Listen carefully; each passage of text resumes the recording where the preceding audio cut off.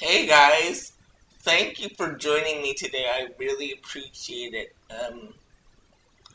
Today's sermon is called Centering the Pendulum.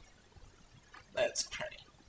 Father, I pray, Lord God, that you will just permeate this atmosphere with your love and your spirit, God. Speak to every circumstance today, God. I pray that you will um, just use me to espouse your truth and your word. Lord God, I pray, Lord God, that you will just permeate the atmosphere with your holy presence. Speak to me, speak through me in the name of Jesus. Amen. Hi guys. A few months ago, a situation happened to me, not to me, but it was a situation that got me thinking about how we've swung so far in the pendulum when it comes to talking about heaven. See, when I was coming up, heaven was all we talked about in, like, we used to sing stuff like "This world is not my home," heaven sounding sweeter all the time, and all that stuff. You got excuse me if you're saying this, but kind of tired of talking about heaven, and you just wanted to not talk about heaven anymore. But now we've kind of swung the other way, that we don't talk about heaven. We don't talk about speaking in tongues. We don't talk about fasting, or some churches do it too much. And today's sermon is about centering the pendulum. Um, about how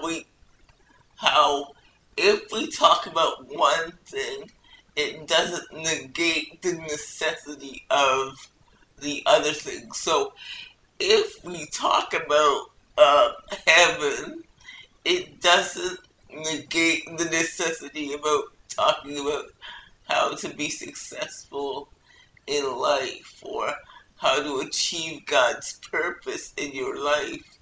And if you talk about how to achieve God's purpose in your life, doesn't negate the necessity of talking about the hereafter, and it doesn't diminish the significance of one versus the other. I think we've become so afraid of certain topics because we think that, oh, I don't want, or some pastors think, I don't want people to really think that they can only find happiness in heaven. So I'm not going to talk about that. We're not even going to dwell on that.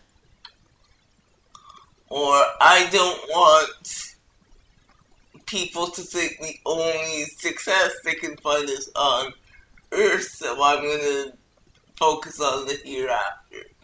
I'm here to say that both are necessary, and we don't need to be afraid of either heaven or earth.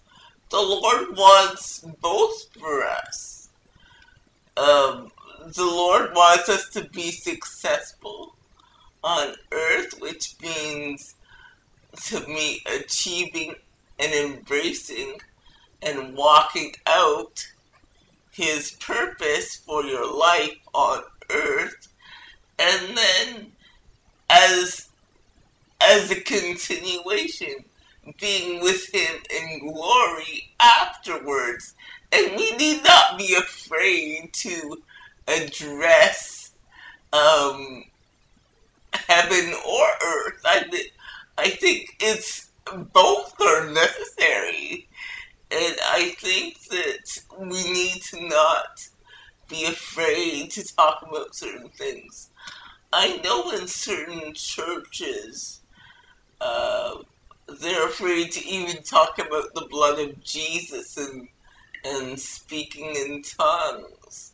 Listen, we do not need to be afraid of this stuff. We need to just uh, talk about it biblically and what the Lord says about it. And then we need to let God speak to people after we've shown them the Word, and then let Him illuminate their hearts even more. And, like, because we're afraid of debate, because when it comes to the hot button issues like heaven and speaking in tongues, you get a lot of different opinions. You get people talking about the third heaven, the second heaven, and you said you get a lot of people talking about, is it necessary to speak in tongues to be saved and all that. You get some people saying no and some people saying yes, and you get all kinds of debate. A few years ago, I talked about speaking in tongues in a sermon of mine, because at that time, and even still now, uh, when I was teaching or preaching, the Lord would have me break out into spontaneous tongues, and I wanted to clarify what I was doing to people on YouTube. When I put up that video got so many views, and I nearly started a fight. So eventually I just gave up and started answering questions. But because there is debate and contention over an issue, it doesn't mean that we need to stop talking about it. And I was thinking of this too. I was thinking of when you release something out into the world, whether it be a sermon, or whether it be a song, whether it be a play, whether it be a word of encouragement to your neighbor, it is not and never has been your responsibility to to measure how they take it in. So for preacher, just for a second. So it is not, never has been my responsibility to measure how you are taking in what I'm saying. Never to, like, some people stress about, oh, did they get my meaning, or did they take this in, or oh, they took in the story I told and not the word, not the scripture I did. So they left the scripture and took in the story that I told. So I was thinking of this the other day, and I was thinking of, it's not my responsibility to measure as a preacher what you take in versus what you don't. My responsibility is to preach what God has given me, and what you take into it is your responsibility. That's your job to siphon out and ask the Lord to illuminate your perspective, or, you know, everything like that. I think we we we as humans, even if you're, I'm going to take this past preaching now. If you are encouraging someone, like a friend or whatever, and you are saying something to a friend, it is not your responsibility to measure how that friend is receiving what you're taking in. As long as your words are clear and exactly what your meaning is, as long as you're conveying to the best of your ability the message, the rest of it is not your responsibility. Like, oh, is that person going to take it well, or am I whatever? That part is not your responsibility. As long as you're conveying the message to the best of your ability, the rest of that is not your responsibility. Should we think about our words and the way we approach people? Absolutely. We should not intentionally hurt people or maim people or, disrespect people with our words. But at the same token, we should not be afraid to speak out something that God has given us, or some encouragement, or some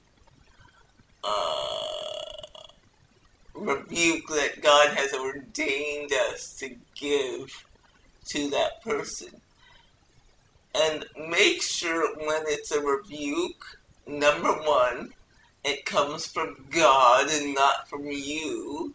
Number two, that you are ordained to speak into that person's life. And number three, make sure that any rebuke you give, or any constructive criticism you give to a person is for their betterment and spoken in love. Too many people have given criticism that it, first of all, was not from God. Second of all, was their own limited view and understanding. And third of all, it was not, they weren't ordained to speak into that person's life. And they've swung all the way over to the to one side of the pendulum or another, and just have their words have damaged a person. Many people right now, under the sound of my voice, are living under words that have damaged them from 8 years old, from 9 years old, and now they're 40 something and still living under those words. And the Lord wants to break that today. Those words that you heard when you were 6 years old, I declare by the power of the Holy Spirit, have no power over you anymore. And I pray, Lord God, that you will free people from damaging words today. And I think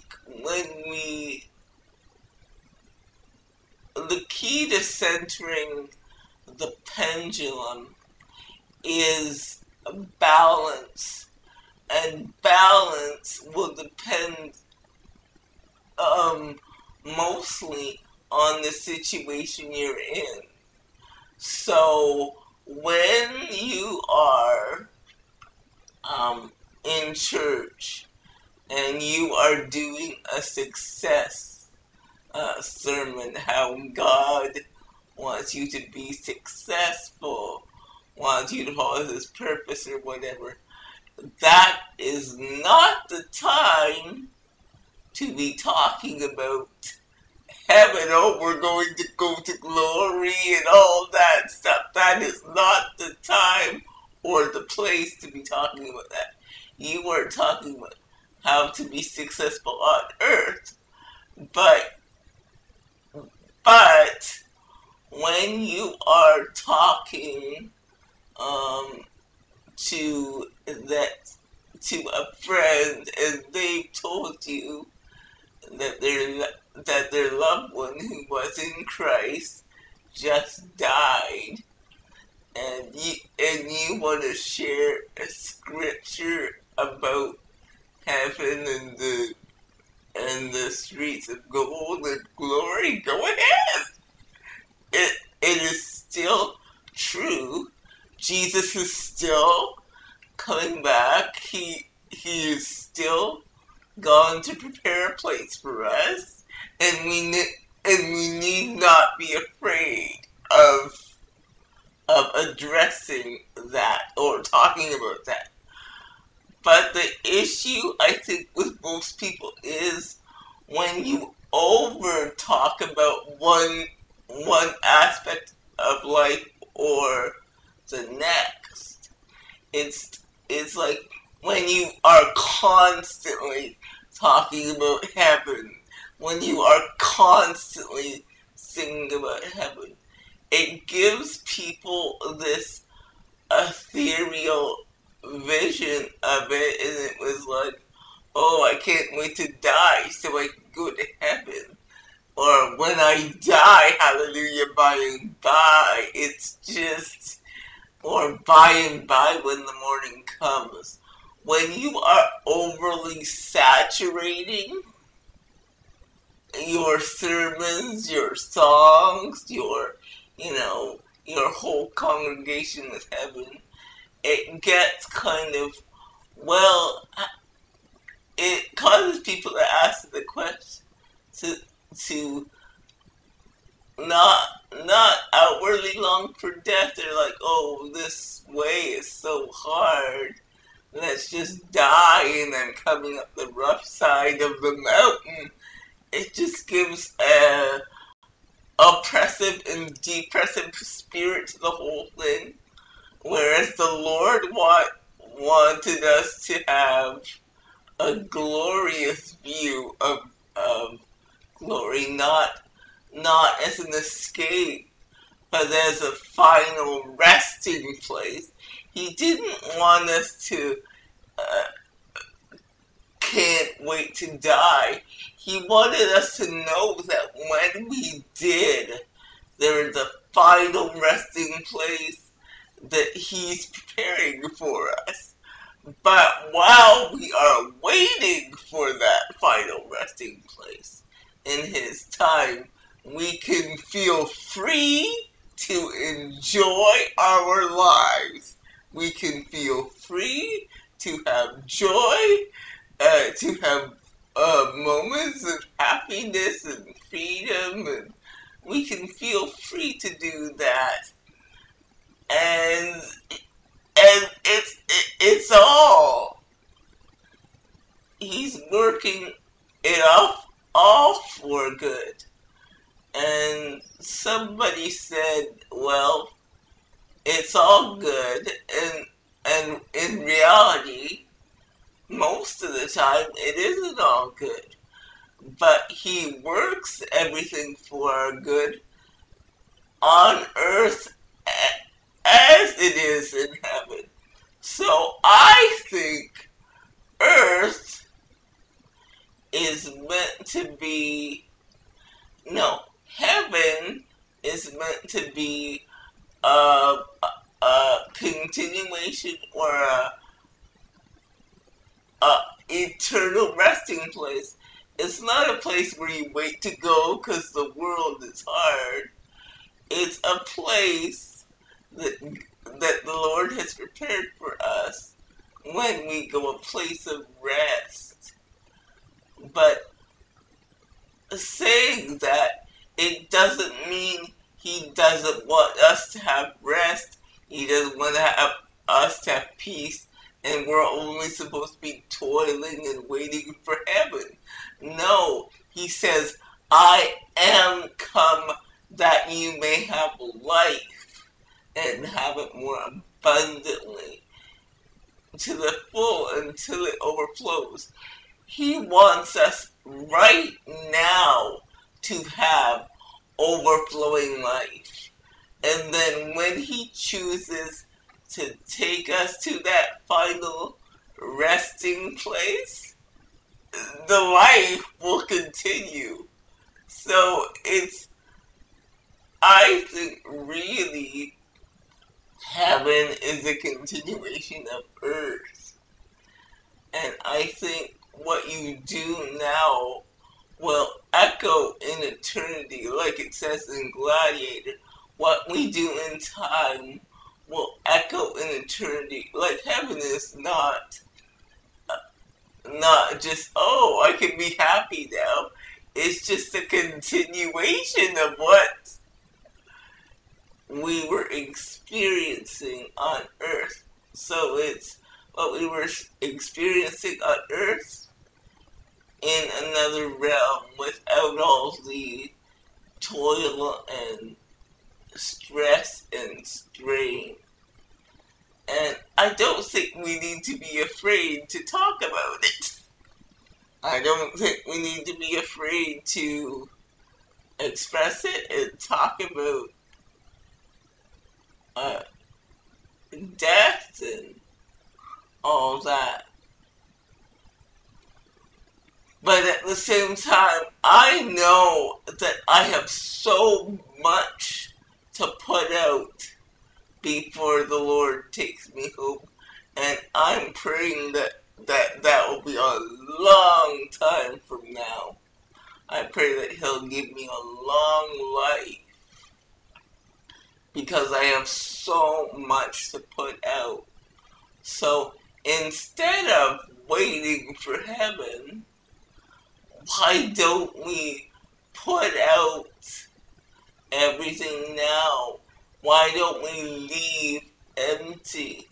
And he's put so much in us now that it is absolutely phenomenal. And the late, great Miles Monroe said this. He said, the richest place is the cemetery. And when he was saying rich, he didn't mean monetarily. He meant with ideas, creativity, businesses, and all that stuff. He said, so whatever you have, put it out now. Whatever business idea you have, put it out now. Whatever creativity God has stirred up in you, whatever movies, whatever books, whatever inventions God has given you, put it out now. And some of you are saying, well, I'm 55, it's a bit too late. It's never too late. If God has given it to you, it's the appointed time to do it now. Don't sit on your vision. Don't sit on your dream. Write it down. Make it plain. Like Habakkuk 3 says, to write the vision and make it plain. Because when you codify something, when you write it down, it kind of sets it in motion. And don't worry about the resources. God will send the resources. For those of you who have been toiling with no result. God says the results are coming. For those of you who have struggled with loneliness, low self-esteem, all that stuff, he said your crew is coming. Though, for those of you who have been crying at night and just wondering for years, when will this end? When will it end? And he said, the end is near, not death. The end of this trial will come. And he's saying, before the ending of this trial, look for the lessons. Because like I always say, in every trial, there are lessons. There are certain things that God wants you to take away. I don't believe that God causes trouble. I believe God uses trouble to teach us something.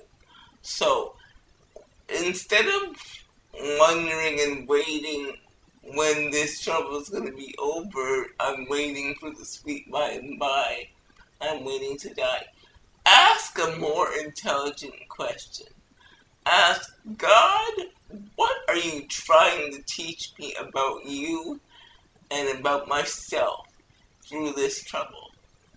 Because, and let me tell you something. Trouble won't last always, neither will the happy times. Life is a roller coaster, and you are either coming from a problem, about to go in a problem, or in smack dab in a problem. And in all of that, there are lessons. And even in the happy times, there are lessons, but they're not as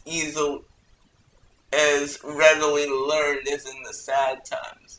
There is something about the trying times of life that will teach us things that the joyful times of our lives won't. So ask the Lord, what is the lesson that you're supposed to teach me in this issue? And for you pastors who are having a hard time centering the pendulum, you talk too much about heaven or not enough. Ask the Lord, what is the balance for my church? How do I approach this when it comes to my congregation? I want to discuss this issue, but I don't know how. Or I want to bring forth the issue of heaven, but I don't know how. Or it could be, I want to bring forth the issue of finances, because we're always praying for finances, but I don't know how. And that goes if you're leading any kind of church. That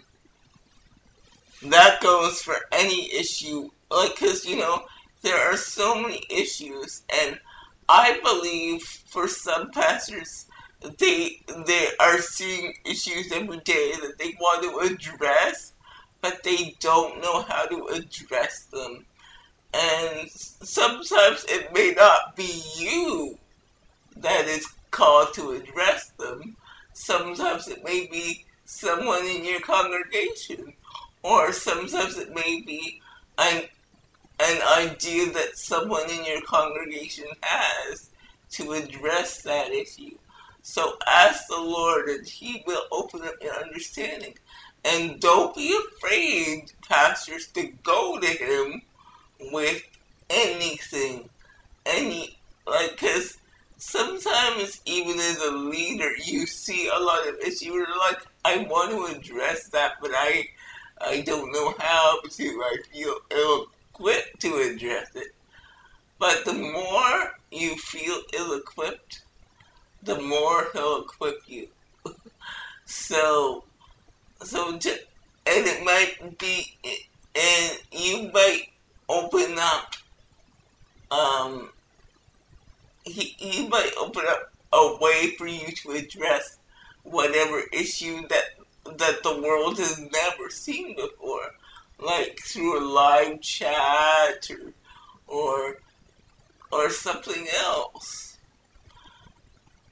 And another thing about pastors,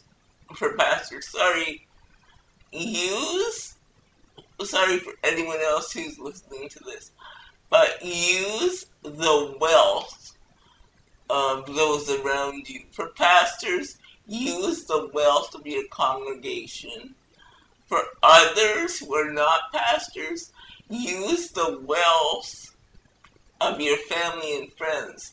When I say wealth, I don't mean money. I mean wisdom. I mean knowledge. And ask the Lord, who is wealthy when it comes to this issue? Who could help me address this issue with my congregation? Or who, or who have you put in my life that has wisdom or connections to somebody with wisdom to help with that situation? Wisdom is there. It just needs to be gleaned. And sometimes we don't have wisdom, number one, because we don't ask. Number two, because we don't glean for it. Sometimes we're not called to have that kind of wisdom, but there are people around us, our Facebook friends, our work friends, that do have that kind of wisdom and that they are designed to help us. But we don't know because we don't ask. So, thank you guys for joining me today. I really appreciate it. And I hope this sermon helped you to balance the pendulum, to know it's okay to wait for heaven, talk about heaven, occasionally sing about heaven, and to talk about earth and how to live God's purpose up on earth.